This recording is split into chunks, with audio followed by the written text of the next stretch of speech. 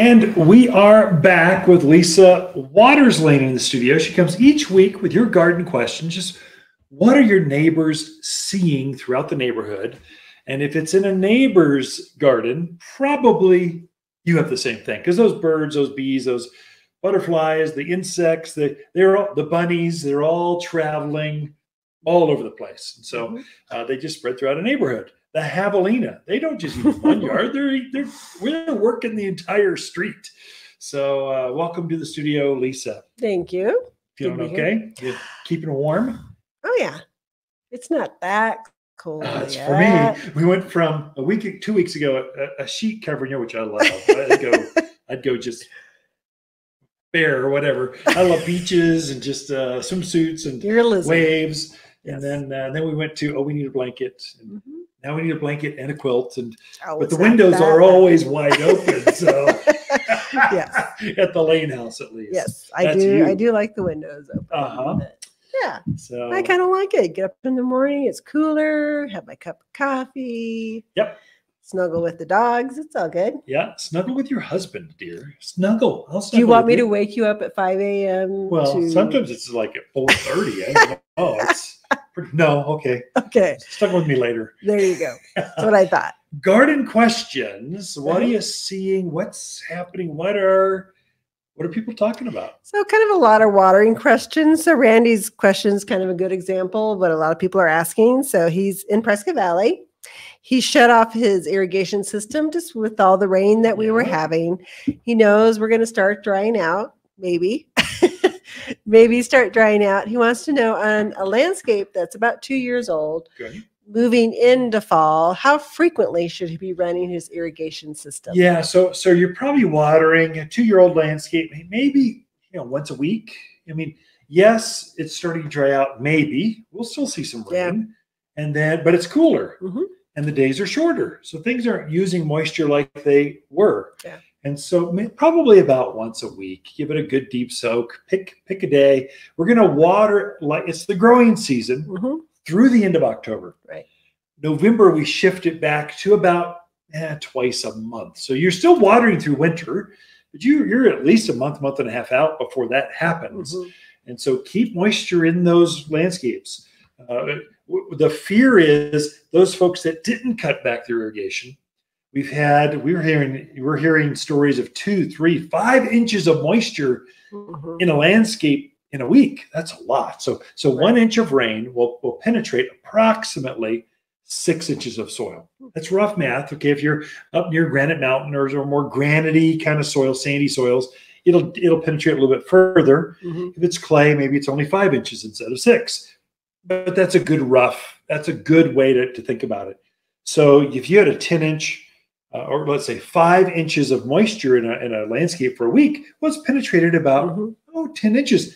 That's pretty good. Yeah. Even a very deeply rooted tree they're down 24 inches. So it's still not the entire root zone, even though you had major rain. So I would water it at least once a week. I would say it's something you can do right now, Randy, especially in Prescott Valley, because you have had a lot of moisture out there. And no nutrients in your soil, fertilize. Give it some nutrients, some 744. Come see us, get a bag of 744 all-purpose food. It's an organic, granular food. Fertilize everything in the yard, and it's going to bring out that color. It'll make those aspens, the maples pop at them. It'll green up those evergreens so they really have that rich blue, rich greens. That's going to be probably even more important. Those folks out in the valley areas than water. Okay. So yes, not time to stop watering. No. November. Wait till November. Right. So yeah. Right. Okay.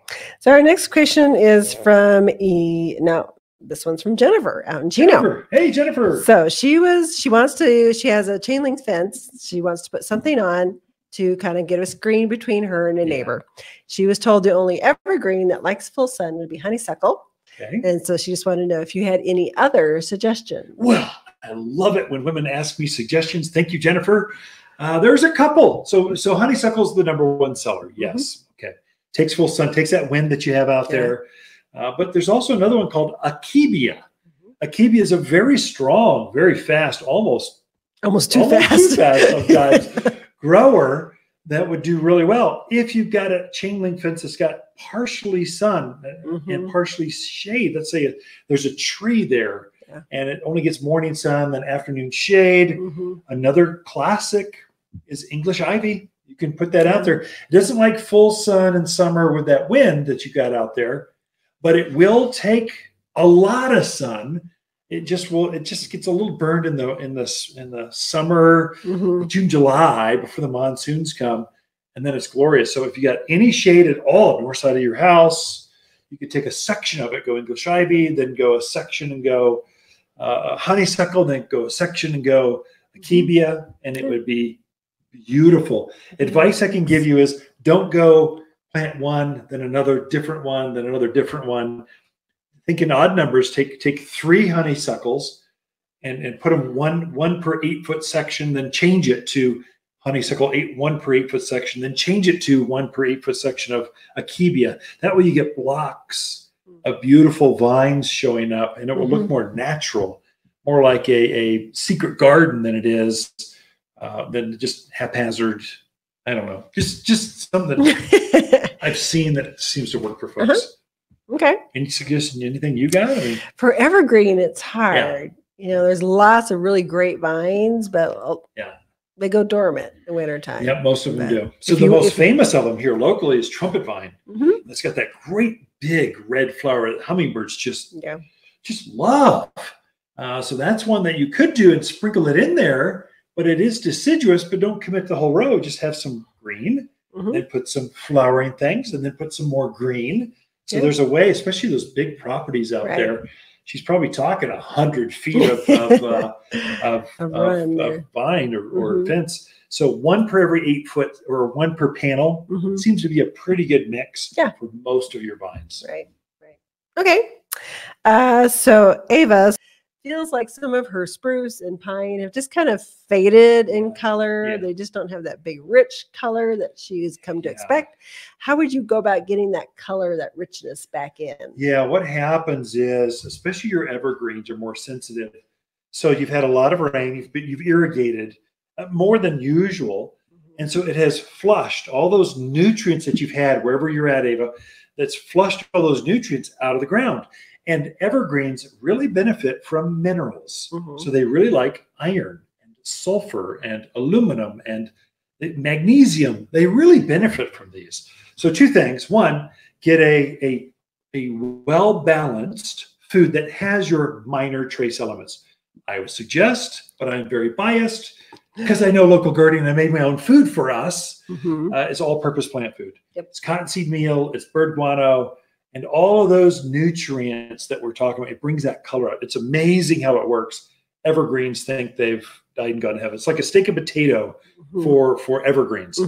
But in addition, if you really want that rich silver coming out of those Colorado spruce, the bright colors of that bright blue coming from those Arizona cypress, in addition, at the same time, do this right now. So now before Halloween, fertilizer, that all-purpose plant food, and aluminum sulfate. Oh, they love aluminum. So it's actually aluminum.